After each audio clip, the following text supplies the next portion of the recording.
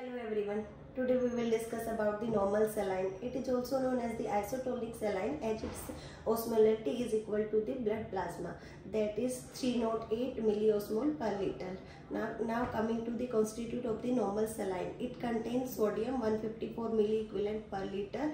Chloride is also 154 equivalent per liter and its pH is 5. Nowadays it is available in 100 ml, 250 ml, 500 ml, 1 liter, 2 liter and 3 liter also available in plastic container.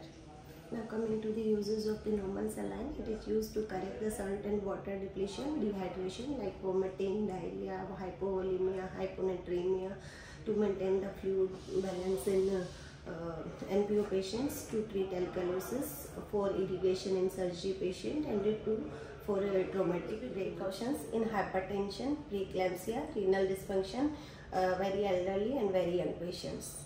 Thank you.